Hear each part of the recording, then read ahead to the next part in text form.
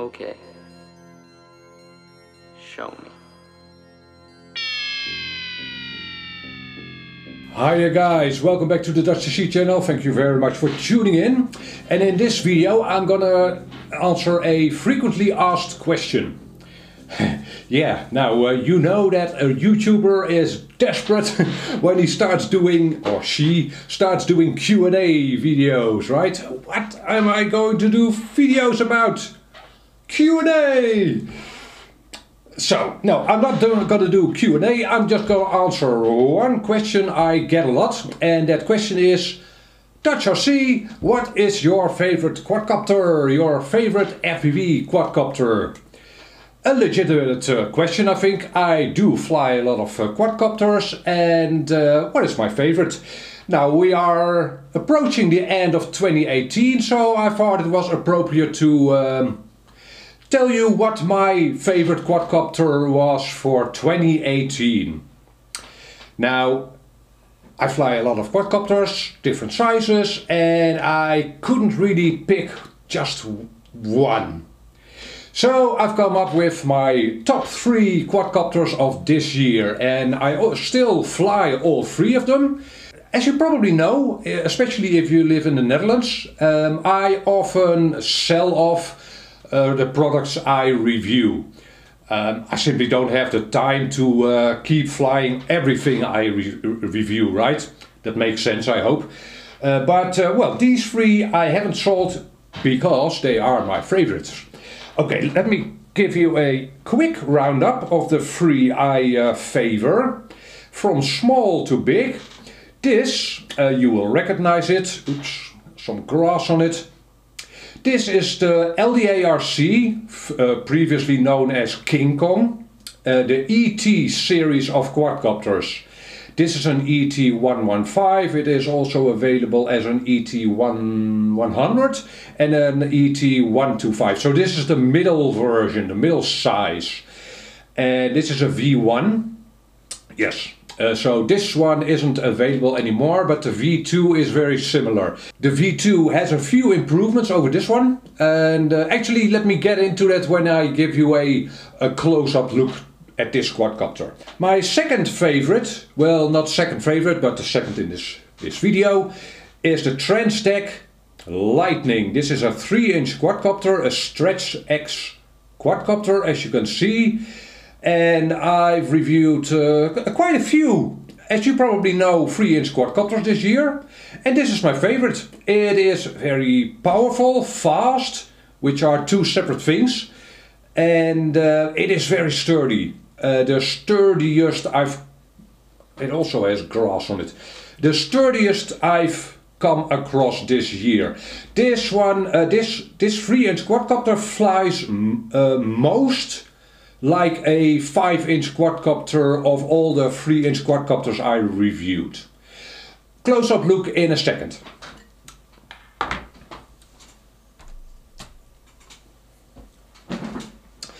And the third one, and definitely not the least of them, you will also recognize this quadcopter. I've done quite a lot of videos on these quadcopters. I have a slew of them. This is the Gap RC KHX5 Elegant. Gorgeous quadcopter. Yeah, it's a bit obscured by all the straps, I know. But, well, this is one of my self-built versions. And I'll have a link to the first video on this quadcopter, and you'll see a roundup of all the parts I've used in this quadcopter. I'll put a link there. And have I changed anything on this quadcopter? Yeah, I've changed the FPV antenna. Originally I had a TBS Triumph on it, and now I've got a Foxeer Lollipop on it. Is it better? It's simply something I'm trying, and this works well. Yeah. Okay, let's have a close-up look at all 3 of these quadcopters. So, the LDARC ET115. And again, this is the old version, the version 1.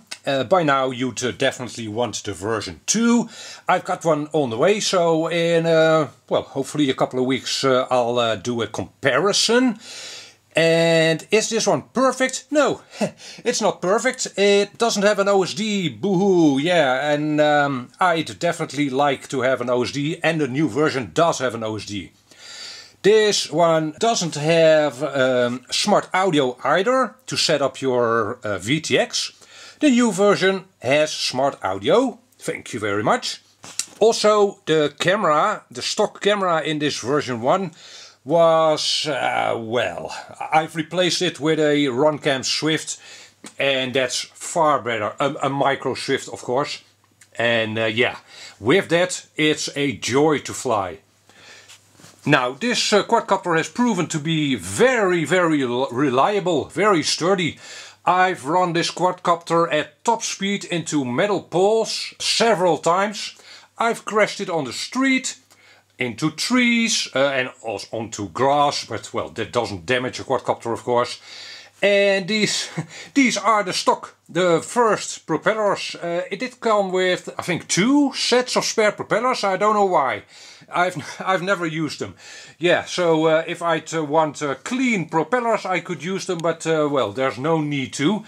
And just like on the new version, it has carbon fiber arms. They aren't super thick, but I guess these prop guards take up most of the grunt in a crash. Does that mean it can't be broken? Yes, I've come across people that broke their ET quadcopters. I haven't been able to, and I've tried, trust me. Yeah, so this quadcopter has seen, I'm not sure how many flights, at least 100. And it's completely stock, minus the FPV camera. It even comes with a good LiPo. The new version also comes with a good LiPo. So yeah, the thing, this one, the old version came with 2 or 3, I think, I'm not even sure, but several LiPos, and the new version comes with only 1 LiPo. That's a bit of a shame, but it's better in every other sense. It has a better camera, it has OSD, it has smart audio, so yeah. I'm very much looking forward to trying that out. So, the Transtech Lightning 3-inch version. There is also a 5-inch version of the Lightning. I haven't tried that one. And there's actually a new version on the way of the 5-inch Lightning. So yeah, maybe I'll try that. That's obviously a racing quadcopter, just like this one is.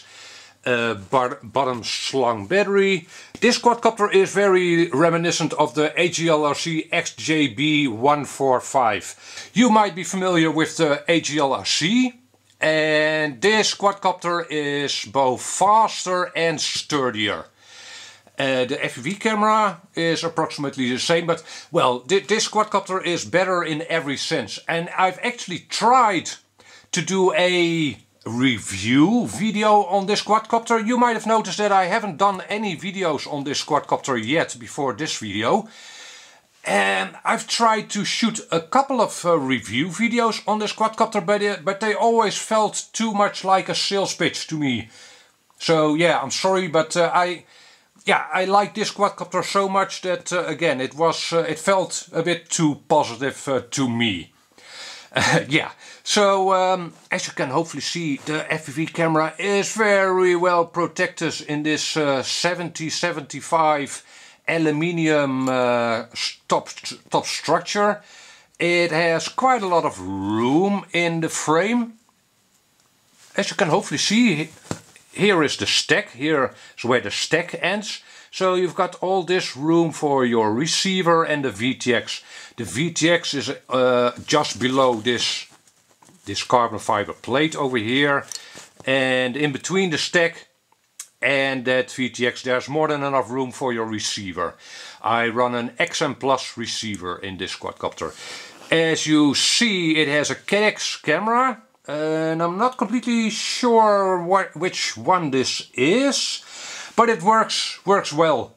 I have no complaints about this camera. I can see clearly where I'm going in the woods or indoors, and obviously in open fields. So is this one perfect? No, of course not. it has an LED board at the rear, but that doesn't work anymore because I've got Betaflight 3.5 on it, and it has an F3 flight controller. And as you might know, with F3 flight controllers, those don't have enough memory in them to run the latest versions of Betaflight completely. So what they did is they removed some less important stuff, such as LED boards. So yeah, the LED board does still work if I'd run it on an older version of Betaflight, but well, I'd rather have a newer version of Betaflight. Also, it didn't come with a battery pad, so yeah, I use a silicone slab underneath and that works just fine. What's very nice about this quadcopter is that the arms are 3.5 millimeters in thickness, and that's more than on most 3-inch quadcopters. So this quad feels more sturdy, and I haven't been able to damage the frame. As you can see, this is the original frame. And again, yeah, this quadcopter feels the most like a 5-inch quadcopter of all the 3-inch quadcopters I've flown, which is very nice, of course. It's very powerful. If, for instance, you do a punch out and then point the camera downwards, most 3-inch quadcopters don't have the momentum to keep on going upwards. Does that make sense? So if you do a punch out and cut the throttle, then look down, this quadcopter will keep on traveling up for quite a while. Approximately the same amount of time as a 5-inch quadcopter. So that's what I like about this quadcopter. I run it on 4S, high voltage lipos. You can run it on 3S, but the base tune it comes with is aimed at 4S, and if you'd want to use this quadcopter on 3S, you can, but you'd have to do some PID tuning, and to be honest, I don't see the purpose. Why would you want to run this quadcopter on 3S? I don't know. So just if you'd be interested in this quadcopter, and you should, because it's a very nice quadcopter, yeah, just run it on 4S and you'll be happy. And it runs on Gemfan Flash 3052s, I'd say, yeah. And not the most sturdy of propellers, but they do perform well. And last, but definitely not least, my self-built Cap RC KHX5 Elegant. Now, as I said, this is a self-built quadcopter. Well, self-built, self-assembled quadcopter. If you don't like building quadcopters yourself, this quadcopter is also available as a pre-built, even with a receiver. Yes, it is an Eversky receiver. It is also available without a receiver if you fly a different system. And actually I'll have a link up here to my review of the pre-built version of this quadcopter. Now, is this one perfect? Let me see. Well, I do have a little bit of interference in my FPV feed. Here, let me show you. And you might say, well, that definitely looks kind of horrible, Mr. Dutcher C. Yeah, to be honest, I hardly see it in my FPV goggle, and it definitely doesn't bother me. So I could probably remedy that by putting caps on all 4 ESCs. That would probably help things. But again, I'd only be doing that for my videos, so for my YouTube videos. And I guess I'm just too lazy to do so, because, well, again, it doesn't provide any benefit to me while flying. This works just fine. To that, I have to add that the pre-built version doesn't have that interference. So yeah.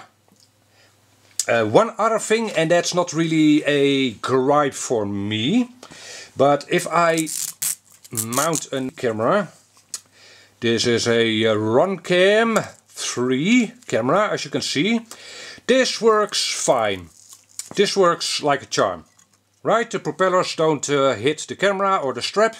Works like a charm, and I like the Runcam cameras. And as you probably know, GoPro doesn't sell their cube cameras anymore, right? So yeah, maybe you want to use a normal style of GoPro. This isn't the GoPro, but well, a GoPro Hero would have approximately the same shape, right? If I were to mount this, I'd have to probably use the strap in a different way. The props will hit the camera, yeah.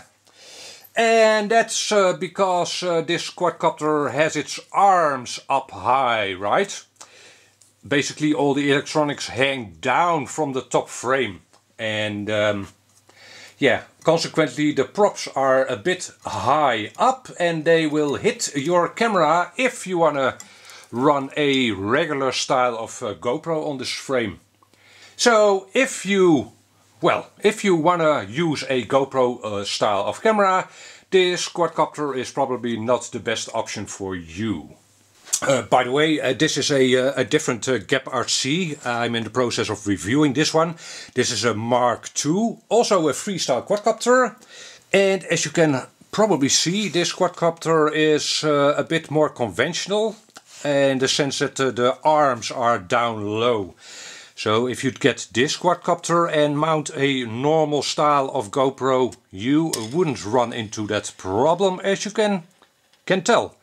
Yeah, okay, so more on this quadcopter in a future video. I haven't done any flying with it yet, so I can't tell you if it's a good quadcopter yet. It probably is, but well, more on that in a future video. And there you go. That's a rundown of my 3 favorite quadcopters. If you have any questions, hit me up a comment down below. I hope this was informative and at least it answered one of your questions. Again, if you have questions about any of these quadcopters or something else, hit me up a comment down below. I'll be happy to answer you and catch you in the next video. Bye bye.